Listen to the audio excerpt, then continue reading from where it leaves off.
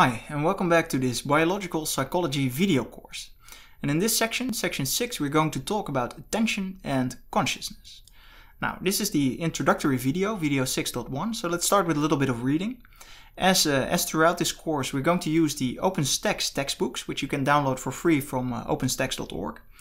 And more specifically, we're going to use from the psychology textbook, chapter 4, States of Consciousness.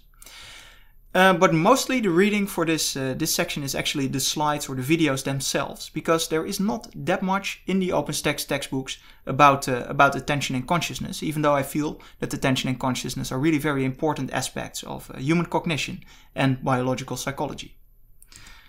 I also like to recommend a more accessible book, and in this case I would like to recommend Why Red Doesn't Sound Like a Bell. There it is. Written by Kevin O'Regan, recently retired psychologist, professor from Paris. And in this book, he describes his sensory-motor approach. Now, what is the sensory-motor approach? It's a little bit abstract, so if you really want to understand what it means, I recommend that you read the book, which I really do recommend. But basically, it refers to the idea that perception and consciousness are all about predicting the outcomes of our actions, right? So that when we see something, that what we're actually doing is making some kind of inference of what would happen if we act upon the thing that we see. That sounds very abstract, but again, as I said, Kevin O'Regan makes it quite clear in his book. And I think what I really like about it is that it is a mix of philosophy and psychology, as is, I hope, this section about attention and consciousness. So what are we going to see in this section? In video 6.2, the next video, we're going to take a look at attention. And we're going to take a look at spatial attention, so attending to one location in space and not some other location in space, right? Very familiar form of attention.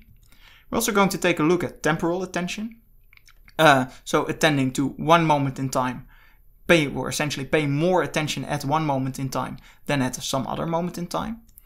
And we're also going to take a look at the neurobiology of attention, and specifically we're going to look at the biased competition theory proposed by John Duncan, whom we've met before, and others. Then in video 6.3 we're going to get a little bit philosophical with consciousness. So we're going to describe the philosophy to some extent of consciousness, even though we're not going to delve deep into philosophy. And we're also going to talk about the global workspace theory of consciousness, which is a theory that explains some aspects of consciousness, even though, of course, consciousness is still largely a mystery and we cannot explain all aspects of consciousness.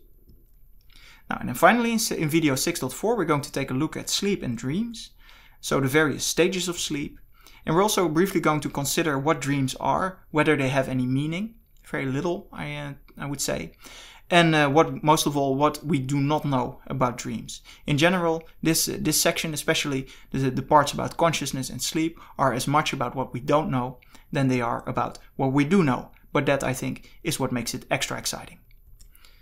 Now, with that, let's move on to the next video, video 6.2, in which we're going to talk about attention.